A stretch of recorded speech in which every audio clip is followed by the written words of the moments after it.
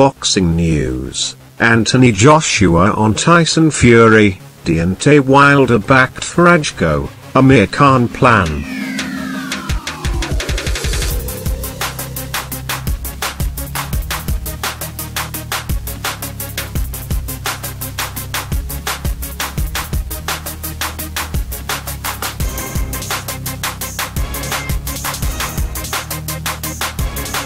Anthony Joshua believes Tyson Fury's efforts to steal a victory in their heavyweight showdown could make him a distinctly tricky opponent. Since Joshua beat Vladimir Klitschko to become a two-belt heavyweight world champion, the division's best have been queuing up to fight him. That is including Tyson Fury, who beat Klitschko 2 years ago to become world champion but vacated the belts citing problems with depression and cocaine use. However, he is back in training and has repeatedly called Joshua's 20-0 record into question. And the current champion admits Fury could pose him a number of problems. "I just think he's awkward in the mind and he's awkward in his style. Unpredictable. You just don't know," Joshua said. "He doesn't have one significant style. He may move around the ring and try and steal the win, he may just jab the whole fight."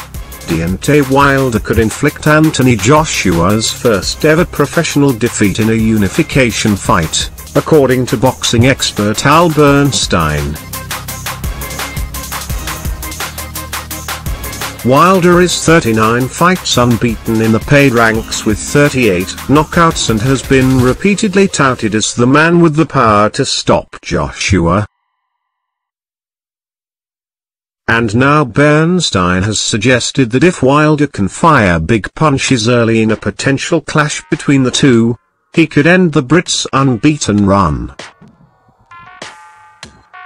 "I will say that the way that this is going for both fighters, it starts to feel like it's whoever gets to who first," Bernstein told On the Ropes Boxing Radio. Although we've seen Anthony Joshua in trouble and come back from it, we haven't seen Wilder in that kind of difficulty come back. "I think Wilder's best chance in that fight is to get him out in the first 3 or 4 rounds. I believe if the fight goes on, Joshua's strength could be an impact, but we'll see. Joshua is probably technically a better fighter than Wilder. Wilder is quicker, has better movement, is more difficult to figure out because he's so unorthodox and unconventional sometimes." Amir Khan is planning to fight 3 times in 2018 but will not move up to face Billy Joe Saunders.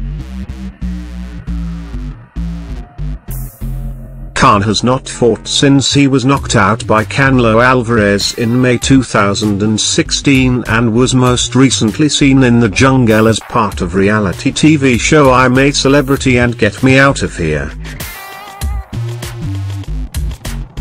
But the 31-year-old has promised to get back to boxing in 2018 with 3 fight dates sketched out: March, July and December, said Khan.